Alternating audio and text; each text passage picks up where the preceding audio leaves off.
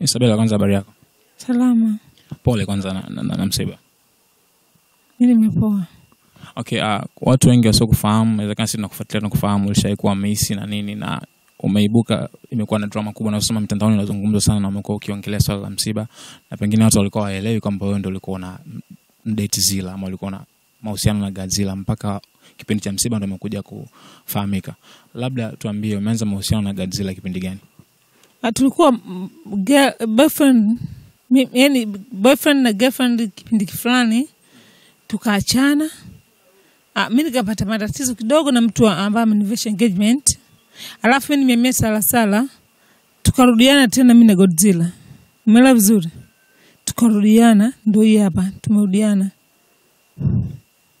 Okay, na tangia mmerudiana kwa mpaka Zilla anakufa ulikuwa unaishi naye? Anafariki na maanisha? Yes, tunaishi pamoja na pia sijalala toka amefariki mpaka leo siku ya 3. Na sijakula chakula cha aina yoyote.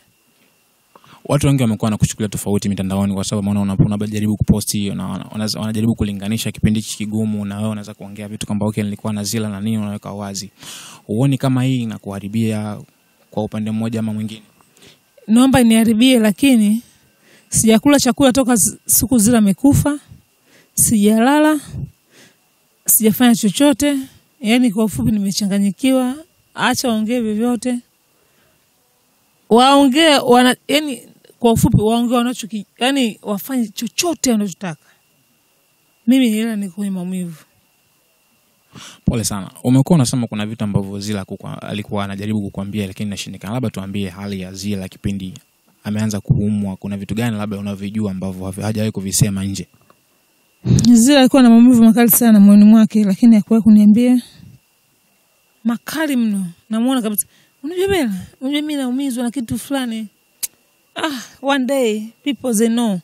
Afa naacha hivyo ananiambia msari au ananichekesha kwa sababu Zilla ni mwanaume mbali kwa, yani mwanaume mbali kwa ni yuko charming, ananichekesha, yani na nyumbani kwake wanakufahamu? Hakuwahi kunitambulisha kwa mama yake, lakini mimi naendaga kwao. Ila hajawahi kunitambulisha. Dada yake ananifahamu. Na ndio maana dada yake ananipa hadi namba yangu ya simu, anaweza kunitumia message na vitu kama hivyo, lakini hajawahi kunichukua kama Bella. Mama huyu ni Bella, mchumba wangu, hajawahi. Sitaki kusema uongo. Sasa labda niambie Bella, kwa sababu imekuwa ngumu sana kwa Watanzania wengi kuamini kipindi hichi. Wengine wakijaribu kuamini kwamba okay Bella pengine anatafuta tu maarufu kupitia msiba na vitu kama hivyo hapo. Kwa sababu kwa nini anauliza ulikuwa wapi kipindi chote kujiweka wazi kwamba ulikuwa na mdate Zilla? Kwa sababu wanaamini pengine unaweza kuwa unatumia mwenye huu kujitafutia kitu kingine nje na maombolezo ya msiba. Tulikuwa hatujapanga kwamba mahusiano yetu yawe wazi. Ila au lakini Zilla hakuwahi kuniambia kama Bella usiende interview fulani ukanitaja kama mimi ni mpenzi wako, hakuwahi kuniambia. Lakini kwa sababu yani mimi kwa ufupi sikuweka wazi na Zilla mwenyewe pia hakuweka wazi. Lakini Zilla hakunikataza kwamba ukienda sehemu fulani kwenye interview useme mimi mpenzi wangu. Hakunikataza kusema ukweli. Marehemu aliyepema peponi hakuweza kunikataza kabisa hilo swala. Nampenda sana Zilla. Leo siku ya pili sijala chakula chochote. Sijakula chakula cha aina yoyote. Na siwezi kula. Nateseka. Labda tuambie, kwa sababu nakumbuka vile vile kuna baadhi ya nimesikia kwamba ulikuwa hapo mpaka siku ya Zilla anapelekwa hospitali. Tuambie ilikuwaje mpaka Zilla anafika hospitali na vitu vingine kama hivyo. Mimi nimeenda pale nyumbani. Nikamnunulia matunda, nilipomnunulia matunda akaniambia Bella, naomba tukae nje. Tulivokaa nje akaniambia Bella, naomba mto. Nikachukua mto, dada yake akanipa. Aliponipa mto, baada ya Bella naomba mtu mdogo, huu mkubwa siupendi, ukaja mdogo. Ulikuja mtu mdogo akaniambia Bella, naomba uende nyumbani. Nikamwambia Zilla, why niende nyumbani?